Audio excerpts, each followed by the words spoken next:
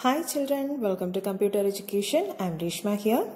Today we are going to learn part 2 of our chapter first, that is computer language. The topics are interpreter, compiler, assembler, who are programmers. So let's start this language processes. Children, we know that we are giving instructions to the computer using high-level language. Machines, computer machines are using machine language that is full of zeros and ones. Binary language they are using.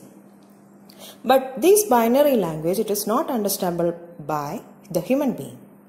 And the computers are unable to understand our language. So what is this magic that allows computers to understand the high-level language?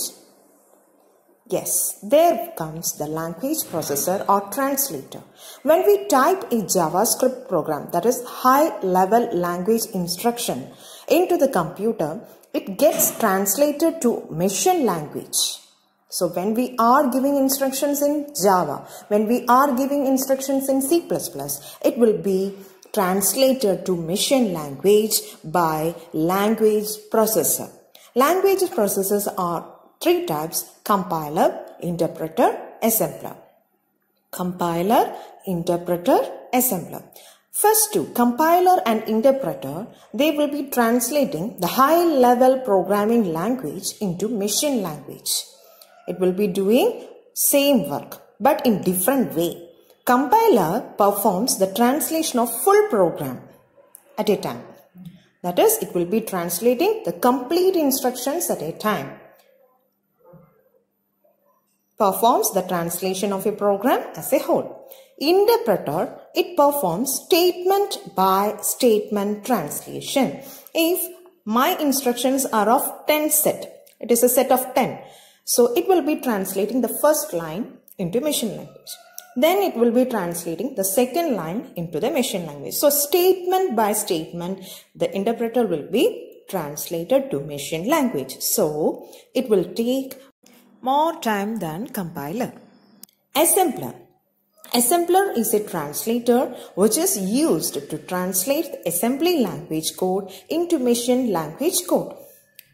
Assembly language, we know that we are using mnemonic codes. So that codes will be translated into machine code by assembler. So high-level programming language to machine code, that translation is done by compiler or interpreter, and assembler will convert the assembly language. Next is, who is a programmer? A computer programmer creates the code for software applications and operating systems. So that is, the software applications are developed by a computer program. The instructions are writing by a computer program. They will be writing in a high-level language. Computer programmer, sometimes called a software developer, because those people are developing a software. Maybe application software or the operating system. That's all today. Thank you.